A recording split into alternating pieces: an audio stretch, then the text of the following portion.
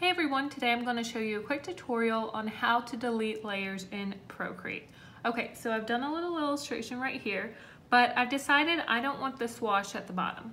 So I'm going to go to my layers panel and the swash is already selected. And I'm going to take my finger and swipe it to the left and that will let me delete it. So you just click delete and that's all you have to do. But let's say you want to delete multiple things at a time.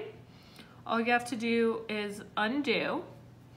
And then now we have everything back, and then select a bunch of different layers you want to delete, and then while they're selected you will see this pop up, and this is a little button that says delete. This only pops up when you have more than one layer selected. So if we go back, you can see it has disappeared because we only have one thing selected.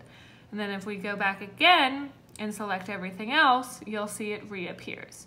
So let's click that. It'll ask me if I'm sure that I want to delete those 3 items. And I am, so they are deleted and you are good to go.